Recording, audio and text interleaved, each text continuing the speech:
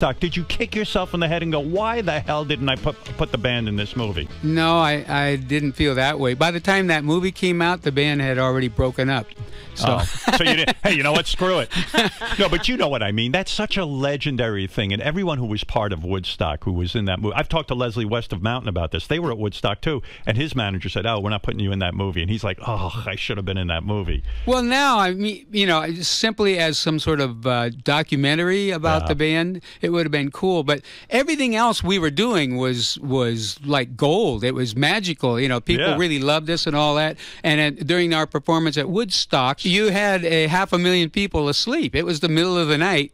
And basically, we warmed them up for Janis Joplin, who followed us. That's